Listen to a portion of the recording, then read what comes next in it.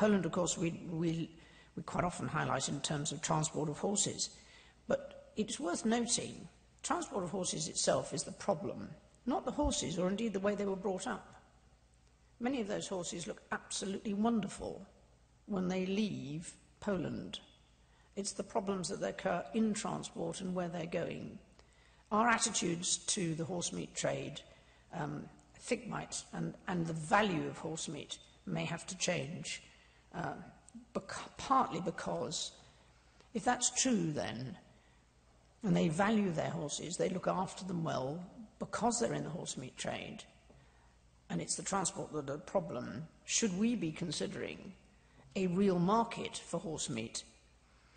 And would that reduce the number of welfare cases if there was a real value in the horse meat sector? I'd chuck that up for what it's worth, because I think it needs a debate. And arguably, our response to the horse meat scandal, the scandal was that that was food that was improperly marked, not that it had horse meat in it.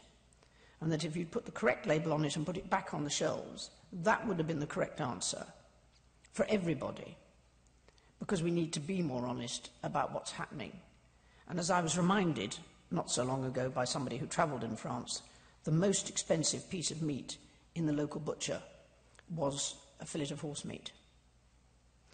We've got to face that. We've got to understand whether that value has also a part to play in how we reduce welfare cases, because the value of the animal to every individual is slightly different. But if it has real financial value, then you look a little bit further ahead in the way in which you look after your animals.